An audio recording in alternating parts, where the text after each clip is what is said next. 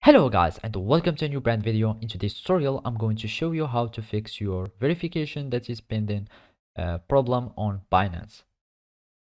So now all you need to do is to open your web browser. Either it was Google Chrome, Mozilla Firefox, Microsoft Edge, or any browser that you are using will do the work. After that you will need just to search for Binance.com and then it will take you to the Binance.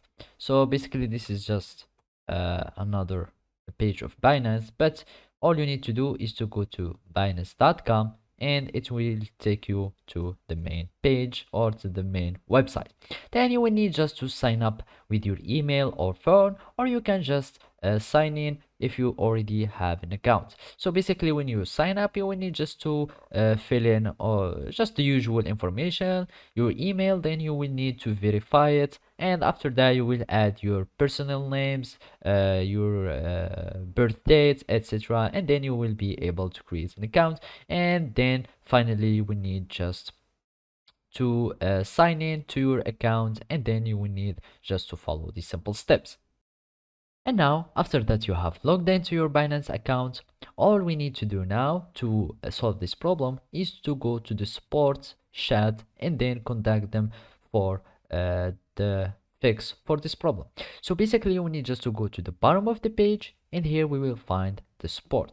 So basically there are many places for the support. There is the request or the support center where there are only some informations, and here there is the chat, the APIs, and other support links.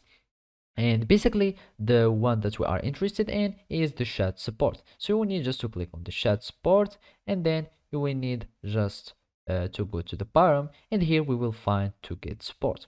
So we need just to click on get support, and then you will be able to chat with someone else, and then it will give you the exact issue with your verification, and it will give you the exact solution, and it might just fix your problem by asking for some additional verification like documents for like the ID, etc.